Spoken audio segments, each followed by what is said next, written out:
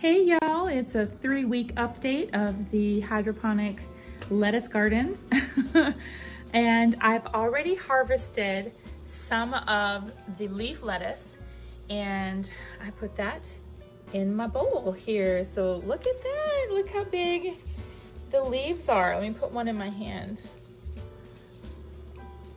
So yeah, that's how big the leaves are. And they look really good. And can make these a salad, or I can use them on my sandwiches. So I just did a little bit of harvesting, and I harvested the bottom. And I've harvested the bottom outside leaves. As you can see, this one is big. But I'm gonna leave that on there for now. I'm gonna probably cut off a couple of these, just to see how they're kind of growing into each other. So I might just kind of get these so they're not, oh yeah, there's one back here. There's a really big one right there. And so I'm gonna cut that one off. And then I will probably start trimming up some of these, because when they get really big and they get to this stage, they just really pop right up.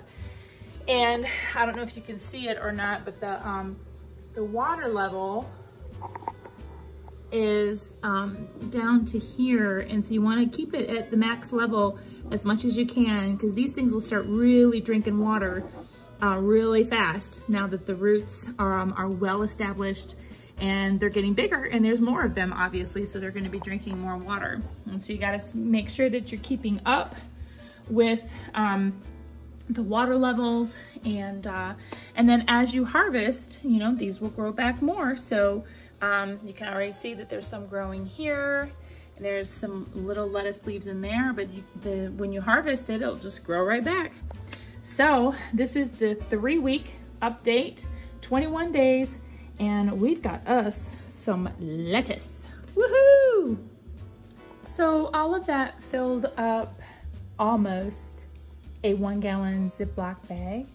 And I usually put in a little piece of paper towel to just help with moisture, to keep it crisp, and it will still stay this fresh for the whole week. So that's what I love so far about growing lettuce indoors with the hydroponics grow systems. So anyway, if you're interested in what these are, or the ones that I use, I have a link in my description box. I love these systems. I have 2 of them, and I still feel that they're a reasonable price. I believe that Amazon has them, and even on their website, you can still get them for under $100. The last time I purchased one, it was $79, but I will go check after this video and leave the price here on the bottom, and you can go check one out for yourself. If you do purchase through my link, of course, I'm an Amazon affiliate and I would get a small commission off of that, but it's really hardly anything at all. I would love everyone to have one of these so that you can grow this kind of stuff in your house, fresh produce without any alterations or any interference with anybody.